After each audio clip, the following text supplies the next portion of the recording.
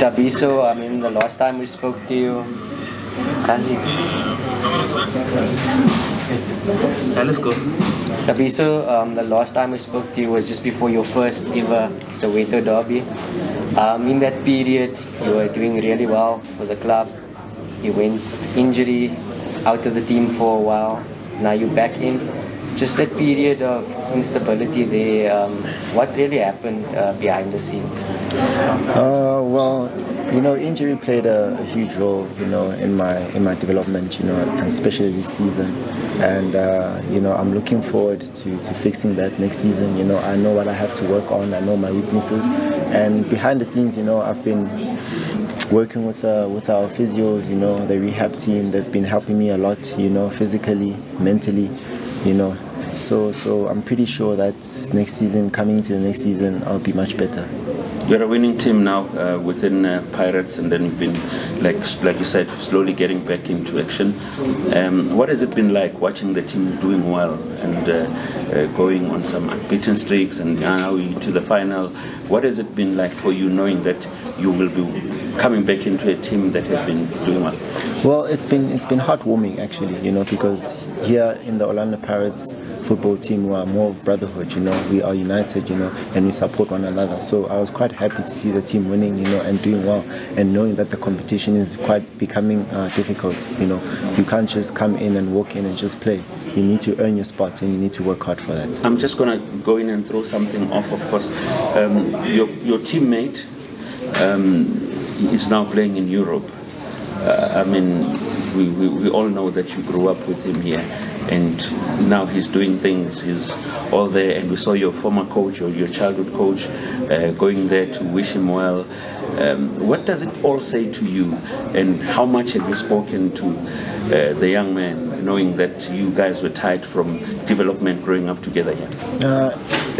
I'm really happy for him, I speak to him almost like every week, he video calls me. Even when Coach Palacios was there with him, they video called me with the family, and I was quite happy, and I'm happy for him and the family. And for me, that's more of a motivation to say it's possible, nothing is impossible. Through hard work, dedication and discipline, you can reach that level. Seeing Lyle there, I know you broke bread together from the days, and looking at him now, is it more of a motivation that if he can, so can you? No, definitely, it is a motivation, you can only be motivated by such actions, because he didn't even start, at the top flight, but he started bit by bit, and he is where he is because of his hard work and dedication, and it's not impossible for me also, and for anyone else out there, so yeah, I'm looking forward to that in the future. As you head back to the CAF Champions League, this is the platform that has also made it possible for the likes of Marshall Munetski to be monitored in Europe. Are you also, besides just going to represent the team, also going with that kind of an approach to it? Well, for now, the main focus is in the final in the Nedbank, and then once the CAF comes, that's when you're going to focus on it. But now I'm focused fully on the Nedbank Cup, and I'm looking forward to that. Thabiso, you're probably one of the role models in the club, coming from the academy into the first team, becoming a regular now. There's a couple of other people on the fringes now, Ngiba, Tomo. Just a word on them, on what you've made of them since coming into the first team, and just maybe some advice for somebody that's been there, gone through the hard yards, struggled and overcame the struggles. It's quite good to see the lads coming in, and training with us, and they're training really good, and my advice to them is they must just keep humble, and stay dedicated and work hard, because when I came here, I remember there was Happy Jelly.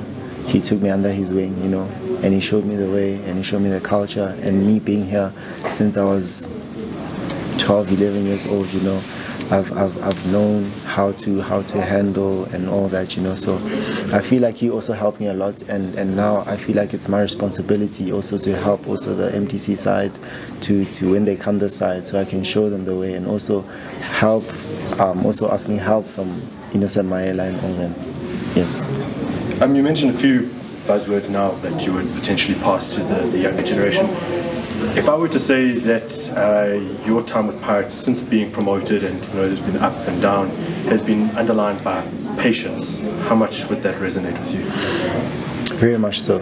Very much so, because I had to be patient. I remember last season, again, I didn't play a single match, but, you know, being resilient, you know, and never giving up, you know, I feel like that has played a huge role in my career, and it still is going to play a huge role in my career. And I'm looking forward to the future as well, because, you know, football, as I said, is not an individual sport, but a team sport also, you know. So once you feel like everything is just crumbling and coming down, just know that you will come back, and never stop giving up and never stop working hard, because you never know when your chance comes. And yeah, when you cry, don't cry with both your eyes closed, but with one eye closed. So when the chance comes, you just grab it and run away with it. What aspects of your game would you say under coach Riverio have really improved, and also there's been a focus on from the technical team, and also how can you describe the impact that is had in the overall team this season?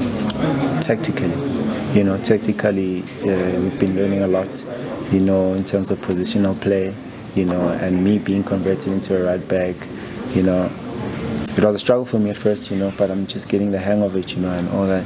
And I want to be the best in my position, you know. I want to excel in the position, and I'm willing to work hard. You know, I review my games each and every after the match, and I write my corrections, you know. So tactically, I feel like that has been the biggest move from the coach, you know, and him actually supporting us, you know, and pushing us to be the best we can be. That has been the highlight. Talking about reviewing and corrections, I'm sure usually you've done your stuff on what do you make of it? I'm just gonna say it's not gonna be an easy game. You know, it's not gonna be an easy game. Yeah, it's not gonna be an easy game, and it's really important that we don't be too complacent. You know, we mustn't be too lax going to that game, because it's a different ball game. It's a cup final. You know, nerves are gonna be there, so we're looking forward. Do you find them too pragmatic, maybe, in their approach? I wouldn't say so. You know, but as I said, we'll see on the day. But now, Give too much. but on the day, it means now you're just traveling a few kilometers from your base. The game is in Gauteng. How much of that matters to you, that you're not flying and going to a different crowd and atmosphere and all of that, but everything is done around your province? Yeah, it's a bit of good side for us, you know, because, you know, we won't be having to travel long distances, but at the same time, that shouldn't play a psychological mind games on us, you know. We shouldn't be too lax, as I said. You know, we're looking forward to the game, as I said, and we must do our best. And how important is the issue of the fans? You saw with Sundowns, so they didn't win the match, but the stadium was packed. And how important will it be for the Buccaneers to make their trip down to Pretoria? It will be really important, because they are our 11th man on the field, you know, and they're really behind us, you know, and we also love them also, so we encourage them to come and support us.